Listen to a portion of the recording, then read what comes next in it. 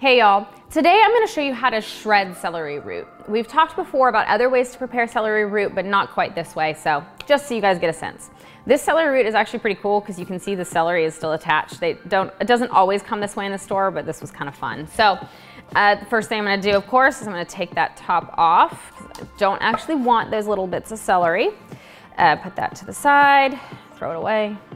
Or you could even save those tops of celery actually in a bag in the freezer, and you could use them for soup stock and things like that.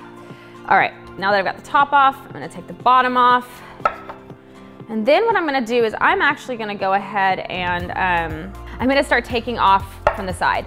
You can use a peeler on celery root to get all of this tough exterior skin off, but I find this to be a little bit faster than a peeler. I do take a little bit more flesh with me when I do it this way, but not that much. So I got a lot of it off that way. You can see I just kind of have like this ring around the bottom. I'm going to set it back up, and then I'm just going to take the knife and sort of cut in to get the rest of that off. Just going around.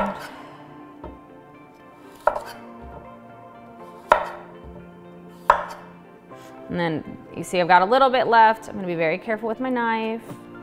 There are those who'll tell you never come towards you. I don't know how to control it if I don't come towards me, so maybe that's bad. I can do it like this.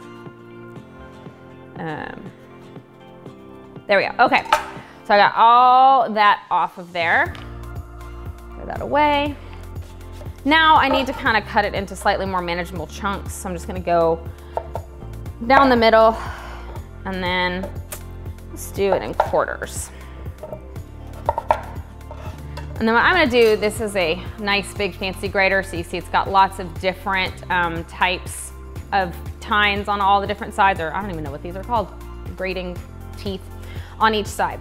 I'm gonna use this largest one to go ahead and shred the celery root. And it's really, you know, it's simple shredding, so it's just coming up against it. Now be careful because this is a pretty dense vegetable, and as you just saw right there, it took a bit of, you know, elbow grease to get it started, and if I wasn't careful I could have easily slipped, and these things are really sharp, and if you've never done it, you know, cutting yourself on this is not pleasant, and it is absolutely possible. So I'm just going to take the celery root, and as I said, be careful, but you gotta use a little bit of power and just start shredding. And there, that's shredded celery root. So this is a great way to be able to eat celery root raw. You can add it to slaws and all kinds of other things. So I'm gonna keep shredding, but that's it.